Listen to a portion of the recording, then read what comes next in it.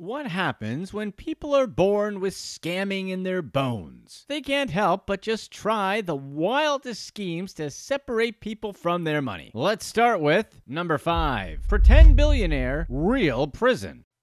Justin Costello claimed he was a billionaire and he threatened to make cops pay for trying to arrest him. But Justin Costello was not a billionaire. Justin Costello was a con man. And Justin Costello conned businesses and investors into thinking he was rich. The first time our fake billionaire got in trouble with the law, he was drunk. Costello was at a lodge and spa, and according to staff members, he got into a drunken rant and started harassing employees. He told them that he was a billionaire and that he could do anything he wished to them, Montgomery Burns style. Costello's rants were so expressive and confident that staff members truly believed that he was a billionaire and could make good on his threats. They were so threatened that they decided that only the police could deal with their drunken, high-value customer. When the police arrived, Justin continued to wave his fake billionaire story in their faces. The police didn't care about that and warned him to calm down. Justin, now apparently believing his own story, felt his pretend billionaire status gave him the right to ignore the very real police, and he approached one of them with a clenched fist. Apparently, Justin Costello also fights like Mr. Burns, so things were over pretty quickly, and he got arrested. Despite being cuffed, Justin continued to threaten the officers. He told the police that arresting him would cost them a lot of money and that they needed to uncuff him so he could punch their lights out. It didn't really seem like a good reason to take his cuffs off, so they did not comply. Instead, the police ignored his ramblings because that's what they generally do to drunk people.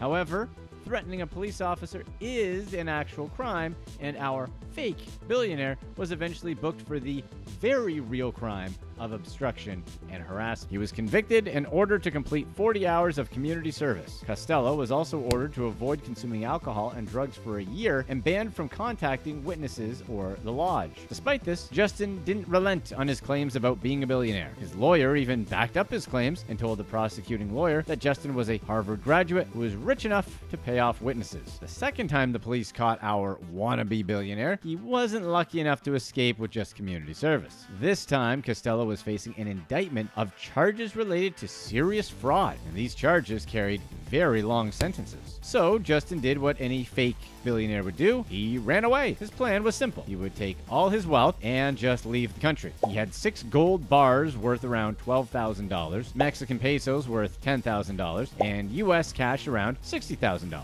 Unfortunately for him, his plan didn't quite work. The FBI was on the case, and Costello was captured about an hour and a half from Mexico's border. When he was captured, he told the police that he didn't surrender to the court system as agreed because he'd recently had a stroke and was trying to recover. Sure, Justin, sure. After his arrest, the prosecutors on his case told the court that he needed to be held without bail because this billionaire was a flight risk. And Justin was like, nah, while staring at the door. Once Justin was in jail and his trial started, details about his fraudulent actions were revealed. He lied to several investors that he was a billionaire, Harvard graduate, an Iraq war veteran who owned a hedge fund with over $1 billion in management. Honestly, being all of that doesn't just make him a billionaire investor. It also makes him Batman. Costello's lies were so effective that he managed to scam about 29 investors of around $25 million in total. He also used around $40,000 of investor funds to throw a lavish wedding party for himself. In the end, Justin's lies couldn't save him. He was eventually hit with a 25-count indictment in Washington State.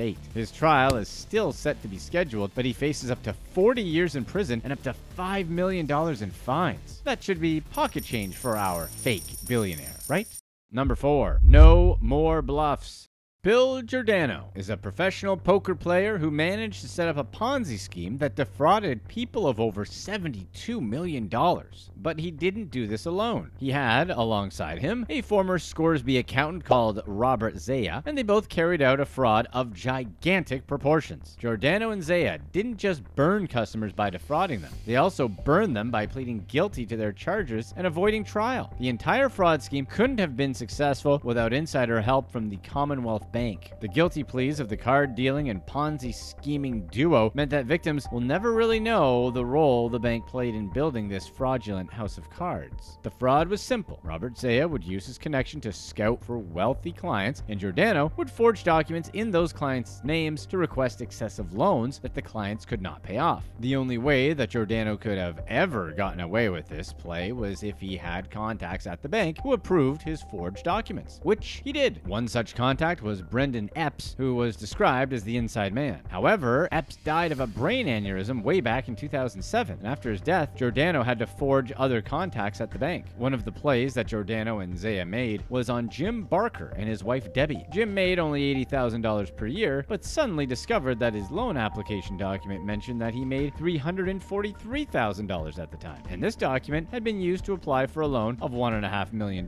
which was impossible for Jim to finance. Jim wasn't particularly happy to hear that he'd gotten into perpetual debt because of fraud, so he reported the case to the Commonwealth Bank. The bank's assessment analysis read the report and agreed that yes, it was indeed a fraud. The plan was to report the fraud to the police and let them take it from there. However, the bank only made the report 4 years later when the entire scheme was already unraveling. Meanwhile, the Bakers had to sell their home to finance fraudulent loan that Jordanou had gotten on their behalf. So what did these two fraudsters spend all their money on while literally forcing people to lose their homes? Well, let's just say they lived like kings. Robert Zaia siphoned around $26 million into his family's trust. As one would expect, both Jordanou and Zaia used the money to fund private gambling meetups and expensive trips to Las Vegas and Macau. The duo also bought a fleet of luxury cars, a jet ski, Harley-Davidson motorcycles, and even owned a speedboat named Bad Boys. Even for fraudsters, that's a little bit on the nose. In the end, the scheme unraveled, and the Bad Boys eventually had to face the law. And the law treated them like the bad boys they were. They were faced with 142 counts of fraud and eventually had to plead guilty. Jordanou was sentenced to 12 years in prison, and Zaia got 10 years for his efforts as well.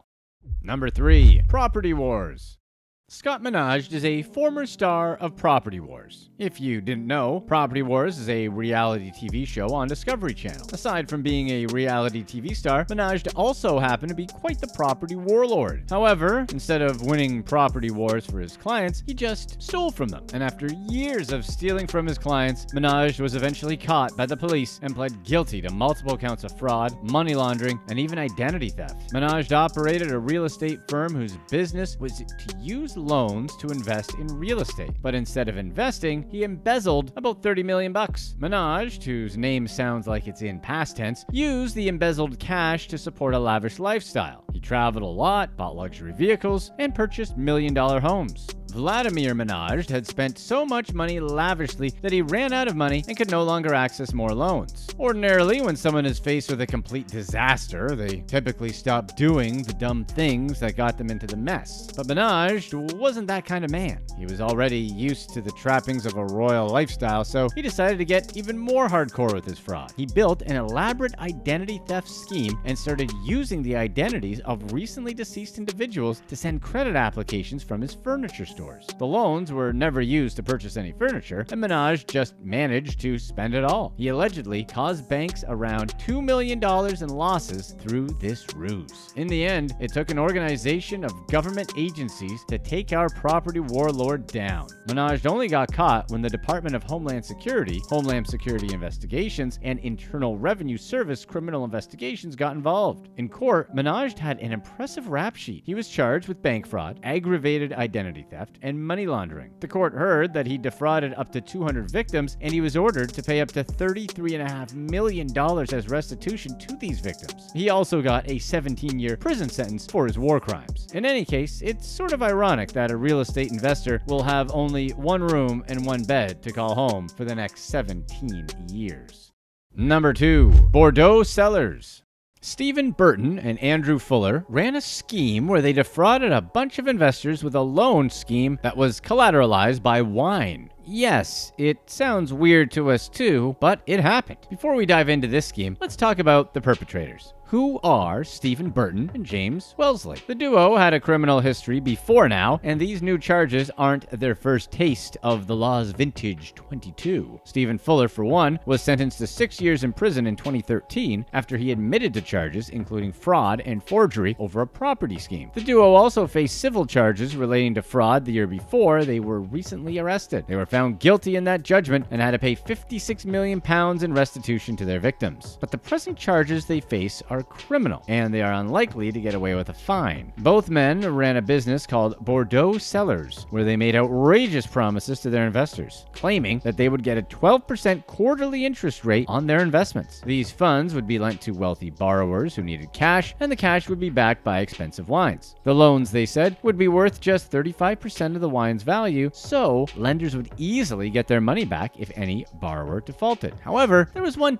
tiny problem. There were no borrowers, and there was no expensive wine. In the end, the criminal fake wine hoarding duo was able to scam investors of almost $100 million. The business plan made no sense if you thought about it. Why would a person rich enough to own dozens of cases of the most expensive wines want to get loans at 16% interest? People with that much money definitely had better options. Burton said he'd gotten the idea for the scam from a Sunday Times article where he read that a man lent billionaires short-term loans and they gave him their luxury vehicles as collateral. The only difference was that Burton had copied a legal business model and had made it into a Frankenstein monster of an illegal one. In the end, the scam was uncovered when in 2019, the payments of quarterly interest to Bordeaux Cellars lenders abruptly stopped. All it took was one investor having his lawyer do some research. The lawyer looked up the business and found little evidence of trading activity and no audited records. This discovery set off a chain of events that led to the police investigating the whole scheme. Burton and Fuller were able to get their hands on a total of £76 million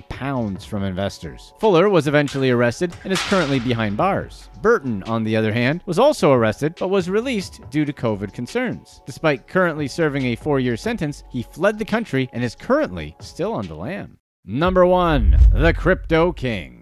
Self-described crypto king, Aiden Pletersky, scammed investors out of millions of dollars intended for crypto and foreign exchange investments. This young Canadian crypto king deceived his subjects, including Diane Moore, who was referred to Pletersky by a longtime friend. She wanted to invest the $60,000 she had set aside for her grandchildren's education. Moore's investment would have a 70-30 split on any gains, meaning she would get 70%, and King Pletersky would receive the other 30%. In her contract, it stated that her investment would target gains of 10 to 20% every 2 weeks, and she would be repaid her entire initial investment in full if any of it was lost. Moore ended up becoming one of the 29 creditors involved in a bankruptcy proceeding against Pletersky after he lost her grandchildren's money. A fraud recovery law firm began investigating Pletersky and called out for information about him. The founder of Investigation Council PC, Norman Groot, was shocked by the response they received. Around 140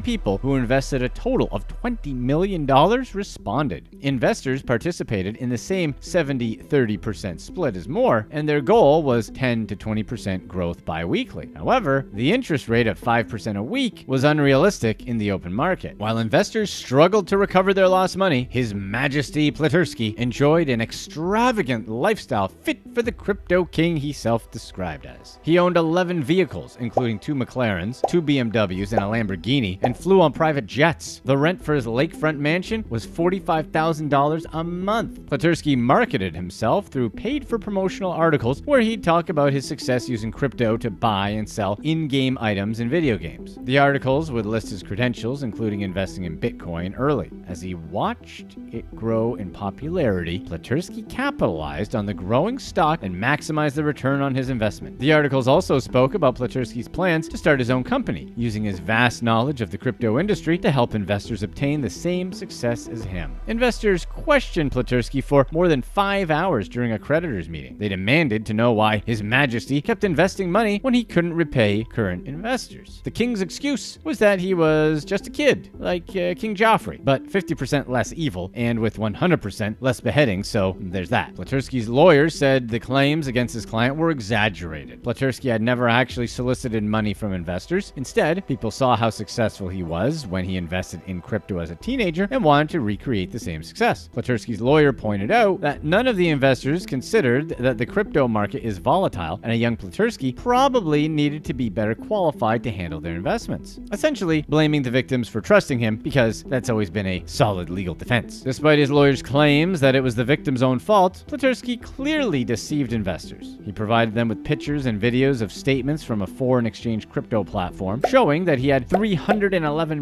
million in his business account. However, an investor reached out to the trading platform and notified them that Platersky and his business didn't have royal coffers filled with those funds. It's unlikely that investors will get their money back, and some used a line of credit for their investments. Apart from the bankruptcy, their other legal option would be to report Platersky to the Ontario Securities Commission and the police. Platersky was almost arrested twice after refusing to hand over his diamond-studded Rolex, Audi, and cell phone to a bankruptcy trustee in efforts to recoup some of the $25 million Platersky allegedly owes 119 investors. Threats of arrest were necessary to deal with Platersky's alleged lack of cooperation ever since the Ontario Superior Court of Justice declared him bankrupt. While claiming bankruptcy, His Highness was still driving a car worth $150,000 while wearing a diamond-studded Rolex that he refused to offer up to the trustee. Even with his assets seized, only $2 million of the $25 million has been recovered, and Platersky's friends and family aren't being very cooperative either. With over $23 million still unaccounted for, it seems that Platersky is actively hiding his money, though the trustee is attempting to subpoena bank records of various wire transactions. Unfortunately, the money recovered won't be distributed for a while, and the amount returned to investors will most likely be far less than what is owed. Click to watch one of these next videos. Let us know in the comments section what percentage of crypto projects you think are just complete scams.